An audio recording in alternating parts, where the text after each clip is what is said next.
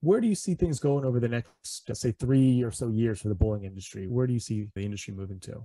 Yeah, some things people don't want to hear, and some things people do. And it's hard because I come as 2.5 years ago would be perceived as an outsider. Sure. Deeply committed to the community, and I care about the industry and that type of stuff. So we continue to focus on it. Like when the pandemic was on, and OS, which is the high school athletic thing, they weren't going to do a bowling tournament in 2020 or 21 for state championships. So we did. We had 2 times the trophies. We gave away $2,500 in college scholarship money, and we filled it in a week. And the place was, so just continue to do some things like that. But I think you're pretty much going to have to find that balance between league and tournament and open bowling, because of the money is probably better in the open bowl. If we're getting I'm just talking financial, I'm not talking industry wise, but yeah. So finding that balance, because I think what's happening right now is people are either all entertainment, all league and bowling, and at least my passions would be a blend of the two, without disregarding one. And then I know it's really early, but it seems like at some point string is going to take over. I don't know what that looks like, but it already has for new projects.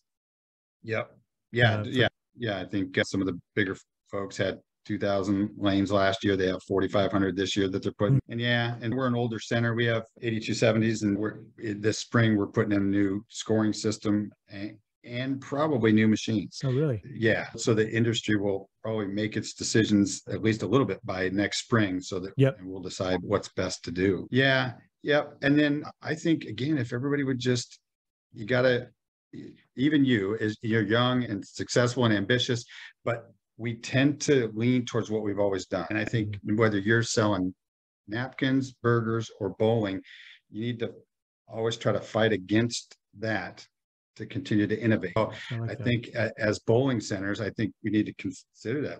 Listen, I'm not any smarter than anybody else out there, but how can every square foot pay its rent? So when we took over, there was 5 different vendors of video games and Pop-A-Shot machines that were flat basketballs and whatever. And so it wasn't a real popular move, but I said, thank you, but you're all dismissed. Like, I found one great vendor that comes in and keeps top-notch machines in there. Now there's this revenue that happens every month, and it increases the experience for our customers, because they can afford to bring in better games than for me to write a $25,000 check for a pinball machine or whatever it is. Sure. So that's a move that also I think that we've done well with, is to continue to just have somebody who's a pro that already can do that.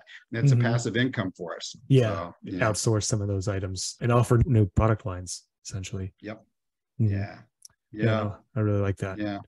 I think shorter leagues is probably going to continue to get more popular with our short attention span culture, but the future will be told. It's not necessarily your or my opinion that's going to count. Yeah, no, I've definitely seen some of that, but it doesn't necessarily have to be shorter league. You can do 2 15s back to back, or a couple of different 8s back to back, where it's still the same people. If you need to sit out a season, you can, the flexibility. Yeah, it's like what we're doing. We have the 32s, a chunk of those that run, but we'll do a 9-pin no tap for 8 or 10 weeks for couples or whatever. It's more of an entry point. Like, nobody's ever been in a league before, but they have fun coming down here. Here's just a step closer to being a part of the community. Exactly. So, I don't think that short leagues will totally take over, but offering one of them on a slower night, I think, has worked well for us. And so who knows?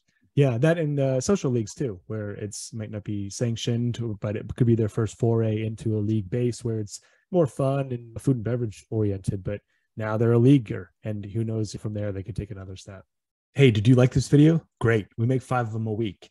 Subscribe to get more and to keep learning about what's working in the bowling industry. I'll talk to you then.